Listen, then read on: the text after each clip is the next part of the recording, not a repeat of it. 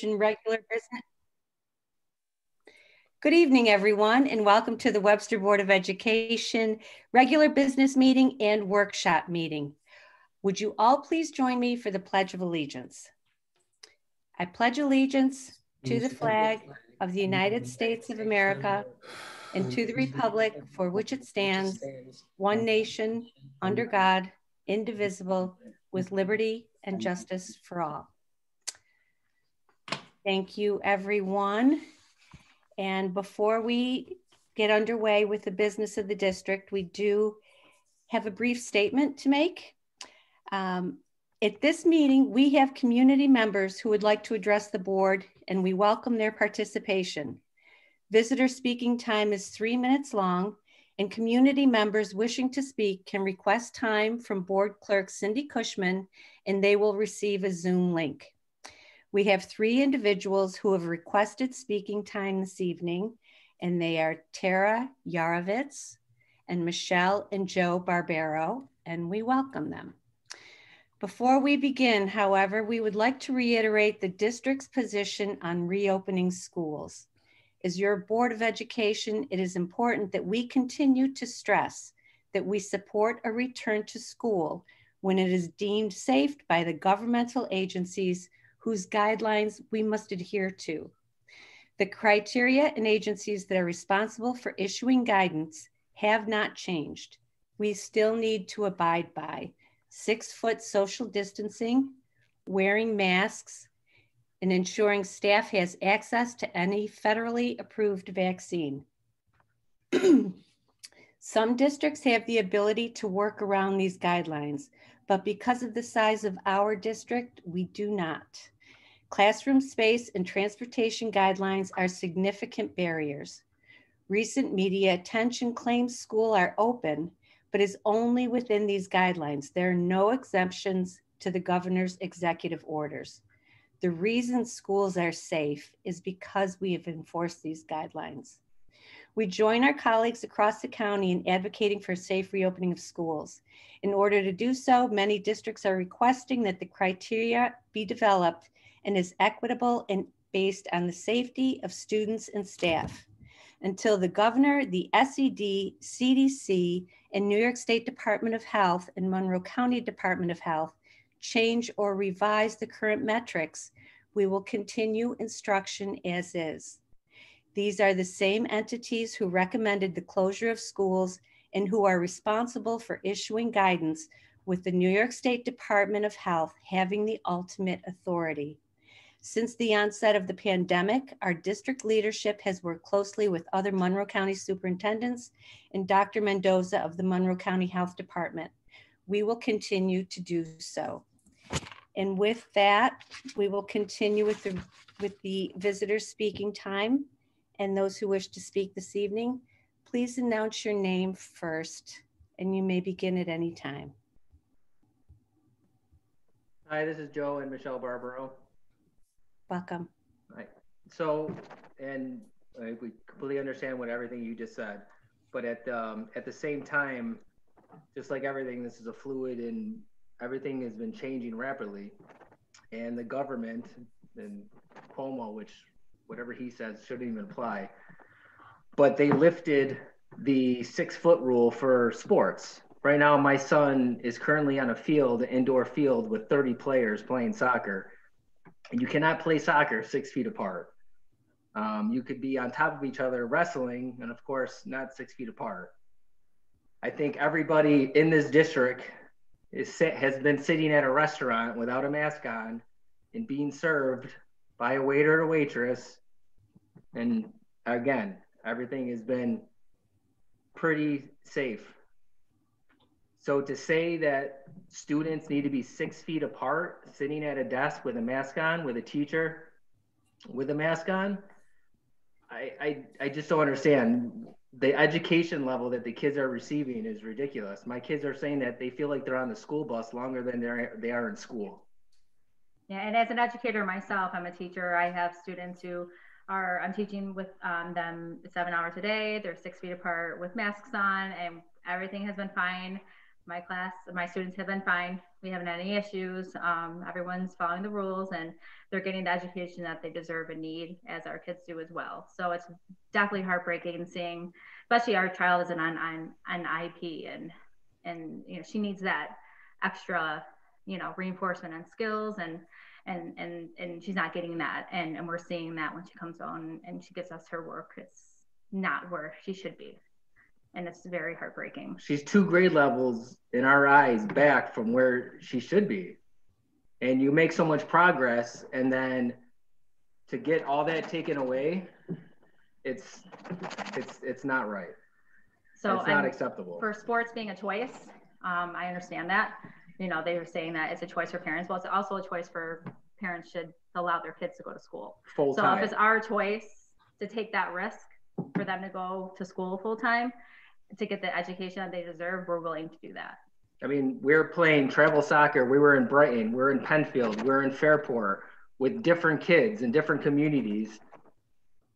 And I just don't understand how this is acceptable. They can't be sitting at a desk together in a classroom getting an education that they deserve.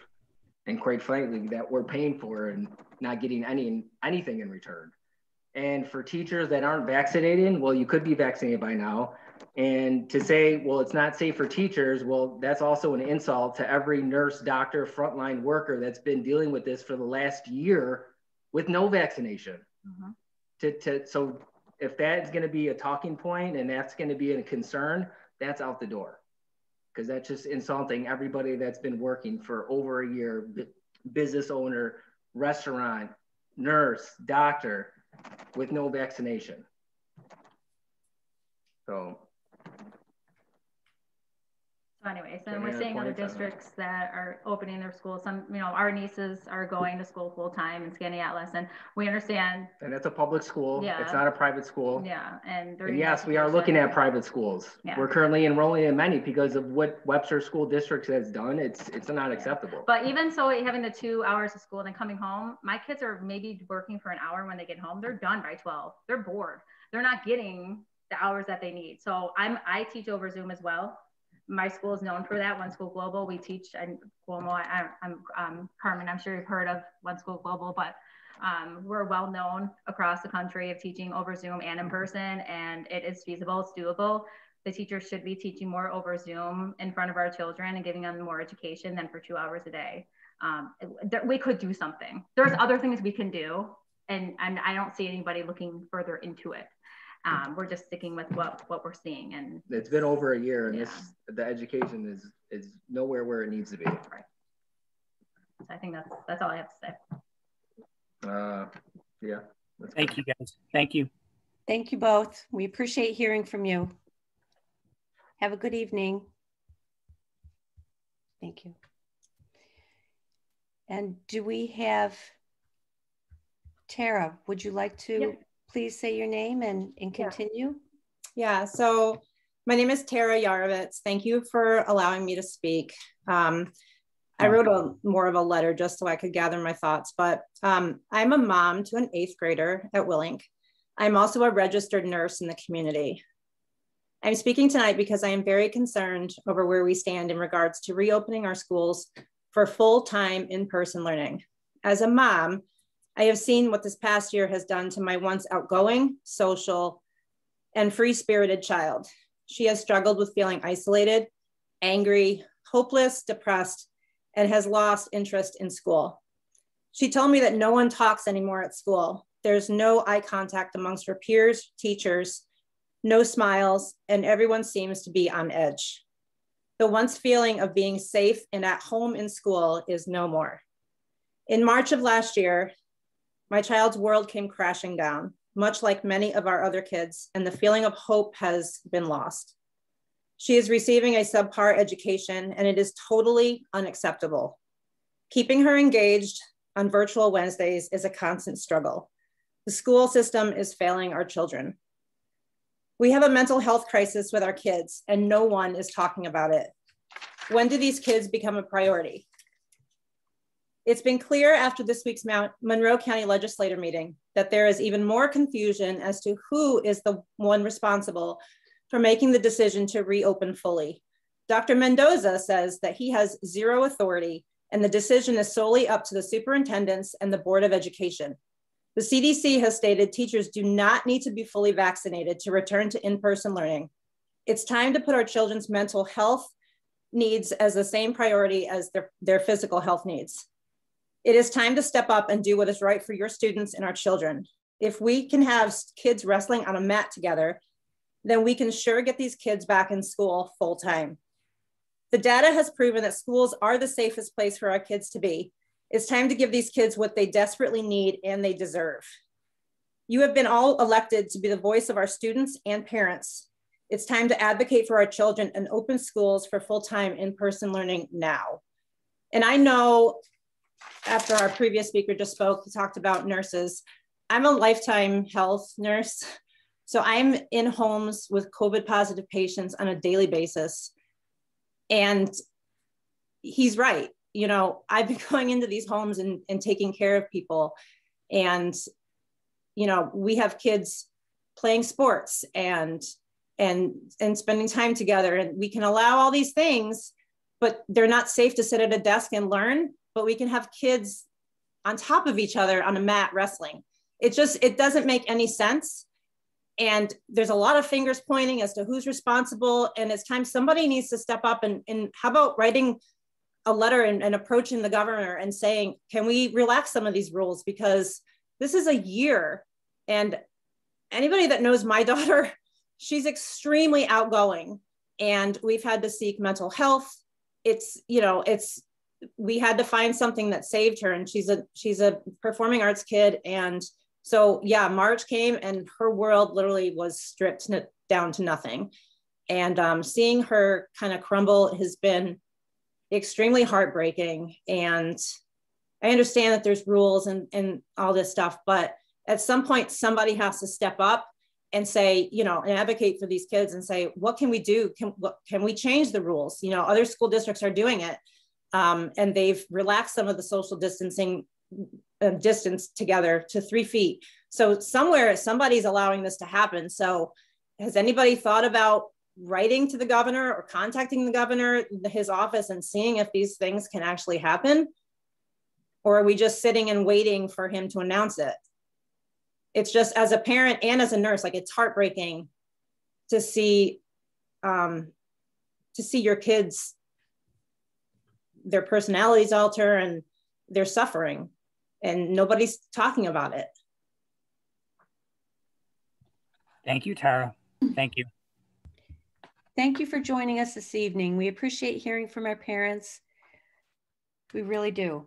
And we know that there's a very high level of frustration, and our concern has always been and will always continue to be in the best interest of all 8,400 students. So we're all trying to get through this as best we can. We wish you well, and we thank you very much for speaking with us this evening.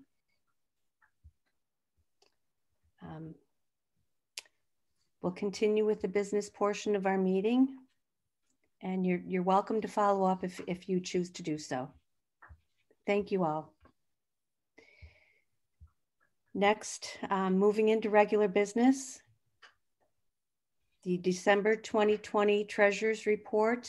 Brian, if you would please walk us through that.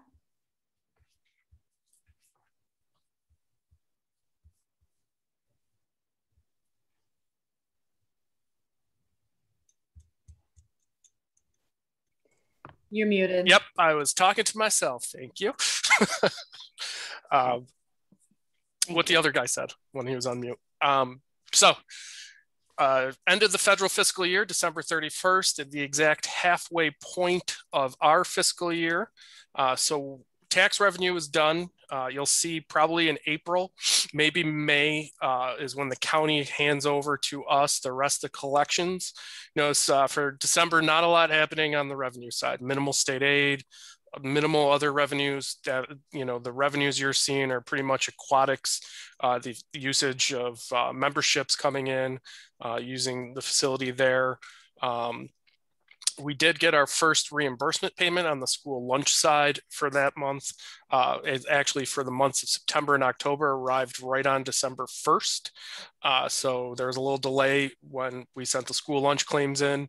And so we received that finally. UPK grant money arrived in December. First payment is actually reduced by the 20% for that month.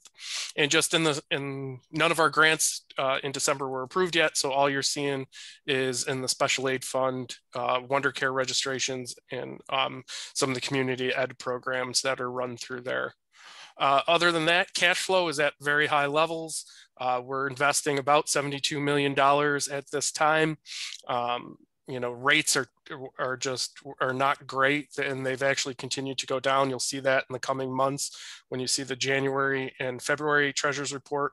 The rates you're looking at now have actually changed even more. Not in a positive manner, but coming down closer to zero rather than going up. You can see that, and you notice the school lunch, the one claim compared to what actually happened in December, showing they're actually back in the black when you isolate expenses to revenues on a month-to-month basis. Mike, I know you had a question. I saw in my finally got my email up and working. Every month is a little different. So in January, December we only had $2 million in revenue. Well, actually in January, we'll get all of our STAR payment money. So there's a $10 million influx of revenue compared to the expenses will stay relatively the same. So the cash flow is the best part of the treasurer's report for you to notice and take a look at. To see how much money month to month we are kind of fluctuating and compared to the different funds, because there's always funds borrowing against each other, especially in the first half of the year. So the cash flow is the best indicator of what's happening. So in January, we'll end up with a positive cash flow balance on that month to month. March, we get a large state aid payment, so you'll see additional positive revenue there. So it fluctuates between the months, with the lowest being in the summertime, if that answers your question. Yes, it does. Thanks, Brian. And then as we, progress with this new treasurer's report style, next December, they roughly follow the same pattern every year with some anomalies depending on construction and capital projects, but you'll see the same pattern of cash flow year after year and consistency.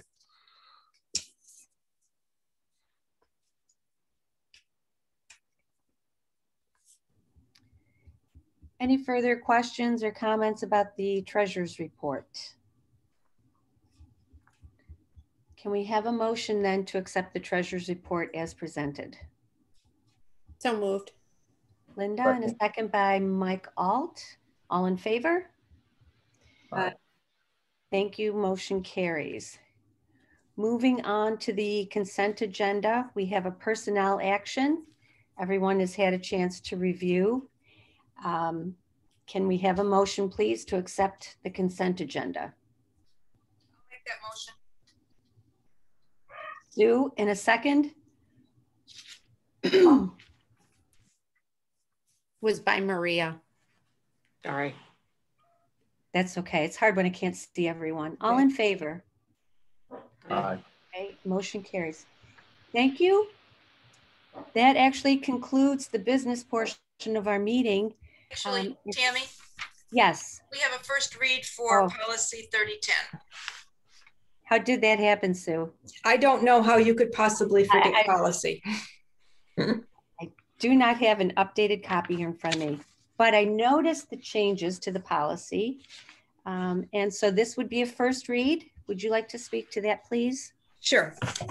This is part of our regular review. We're reviewing the HR portion of the policy manual this year.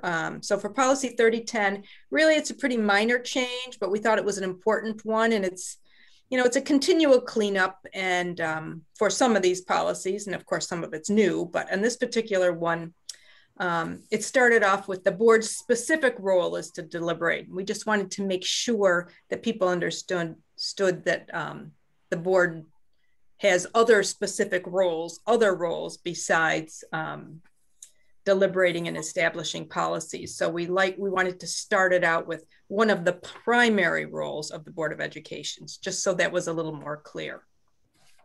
And that's the extent of the revisions that we're suggesting at this time. Okay, excuse me, any questions about those revisions? So we will revisit that for a second read. Oh, I think we need to vote on a first read. Okay. Can we have a motion, please, to accept the first read of policy 3010? So moved. Saf, and a second? Maria? Mhm. Thank you. And all in favor? Aye. Okay.